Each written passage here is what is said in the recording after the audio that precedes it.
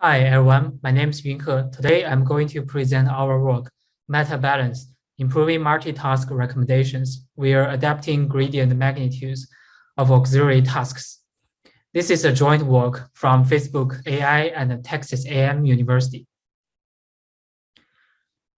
The accuracy of a personalized recommendation task can often be improved by jointly training with auxiliary tasks on the same multitask network. A typical example is that we can transfer knowledge from click-through rate, CTR, as the auxiliary task, to conversion rate, CVR, as the target task.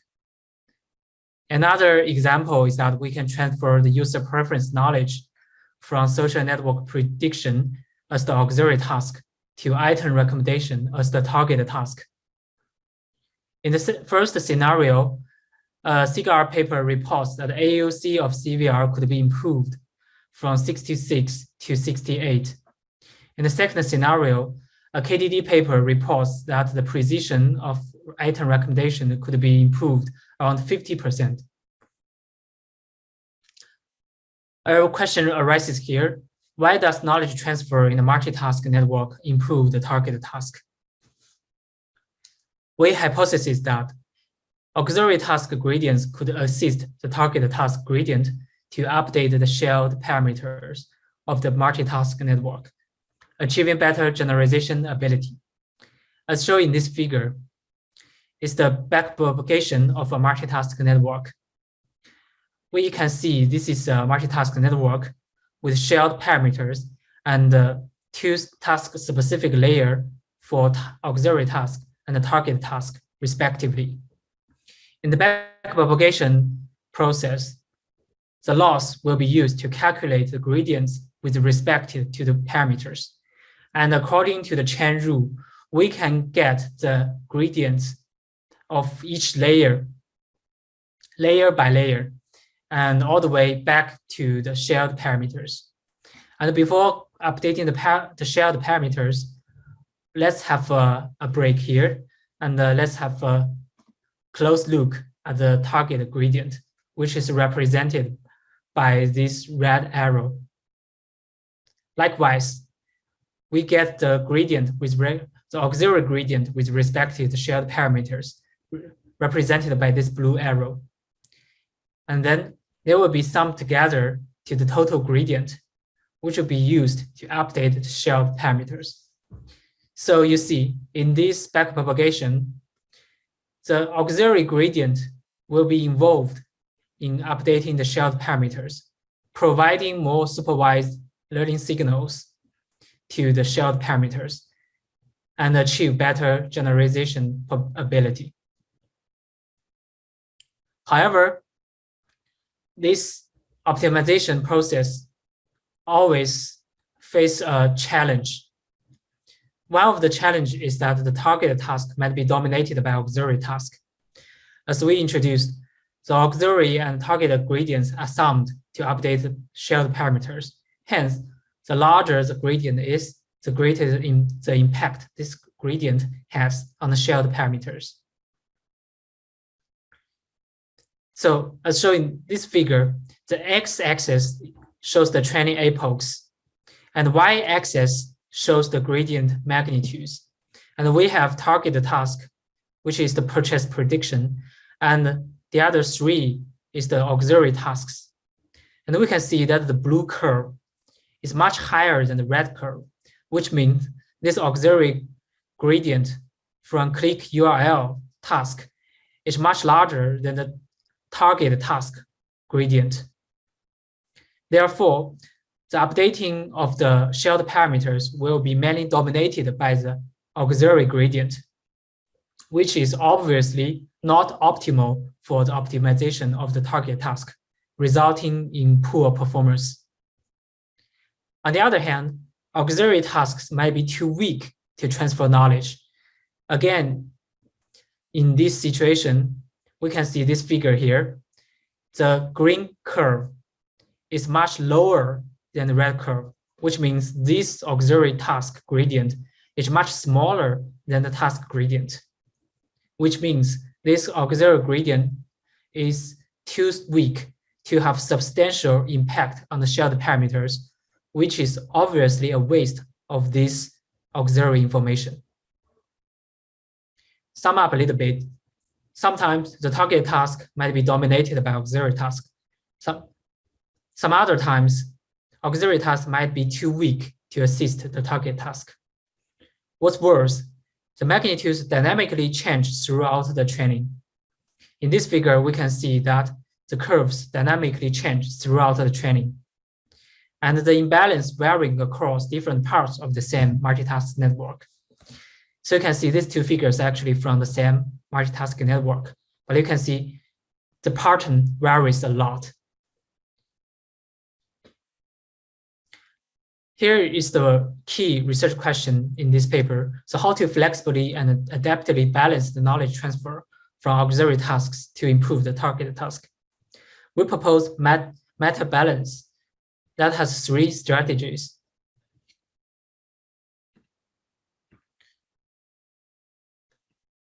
The first strategy A is to strengthen the dominance of the target task. Auxiliary gradients with larger magnitudes than the target gradient will be carefully reduced. Strategy B is to enhance the knowledge transfer from weak auxiliary tasks. Auxiliary gradients with smaller magnitudes than the target gradient will be carefully enlarged. And strategy C, that is MetaBalance, adopts both strategy A and B in the same training iteration. You may ask, which strategy we should apply for a specific task? Well, we use a data-driven solution without relying on the private knowledge. That is, the best strategy is selected based on the empirical performance over the validation set of the target task. And the next important question is how to control the enlargement or the shrinking of the auxiliary gradients.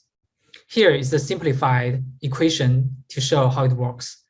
We design a hyperparameter relax factor R, which is between 0 and 1. You can see if R is 0, the auxiliary gradient will keep its original magnitude. If R is 1, the auxiliary gradient will have the same magnitude as the target gradient. Again, R can be empirically selected based on the performance over the validation set of the target task. Here is the pictures to illustrate the impact of R. So you can see when R is 0, the blue curve auxiliary gradient is much larger than target gradient. And when we increase R to 1, you can see the auxiliary gradients are shrinked to the same level as the target gradient. To sum up a little bit, MetaBalance benefits the target task from 6 aspects: strengthening the dominance of the target task, enhancing the knowledge transfer from weak auxiliary tasks, and third, the A and B could be done together if necessary in the same iteration. And fourth, data-driven solution to decide the strategy and the relax factor, making MetaBalance a very flexible framework. No need to rely on private knowledge. And the fifth, the auxiliary gradients can be balanced dynamically throughout the training. And sixth, the auxiliary gradients can be balanced adaptively for different subsets of the shared parameters. This is a complete version on MetaBalance. For more details, please refer to the paper.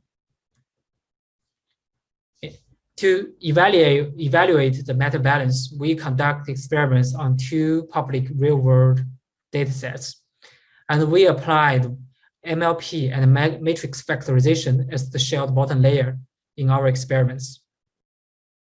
As I said, with the data-driven solution to decide the best strategy, and the experiments on the 2 public datasets showing that the strategy C is better than strategy A, which is better than strategy B, which means that strengthening the dominance of the target task is more important. And also, we compare MetaBalance with 11 baselines and showing that MetaBalance can outperform all of them. Moreover, MetaBalance will not significantly increase the time and space complexity of training a multitask network. Why does MetaBalance outperform previous methods? We give some intuitive explanations here. First,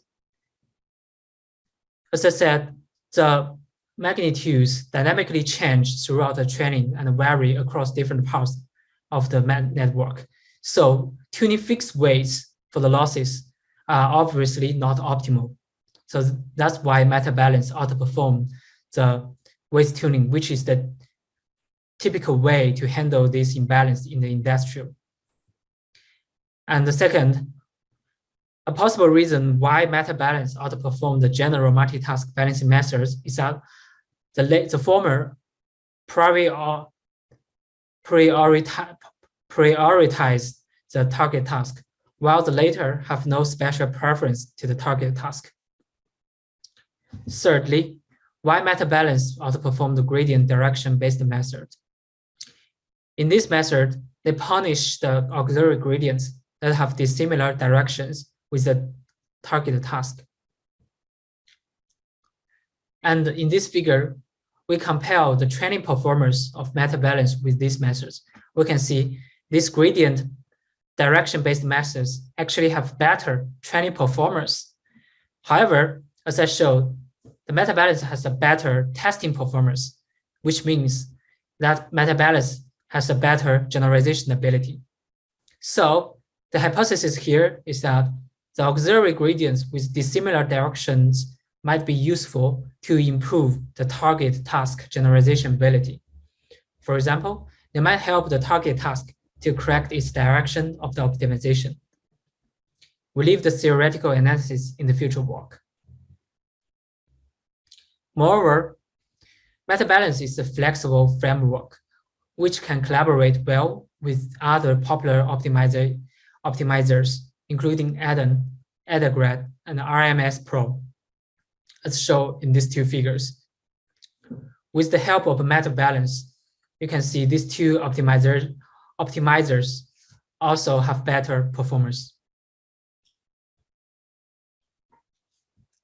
Highlights: MetaBalance can significantly boost the test accuracy of the target task, while the auxiliary knowledge can be better transferred to the target task. The experiments show that our proposed method achieves a significant improvement of 8.3% in terms of NDCG improvement upon the strongest baseline. And third, compared to the weight tuning, which is widely applied in the industrial, only one hyperparameter in MetaBalance, the reflex factor, needs to be tuned, irrespective of the number of tasks. And lastly, MetaBalance can collaborate well with several popular optimizers, including Adam, Adagrad, and RMS Pro, which shows the potential that MetaBalance can be widely applied in many scenarios. And don't forget that MetaBalance will not significantly lower the training time of a multitask network. That's all. Thank you.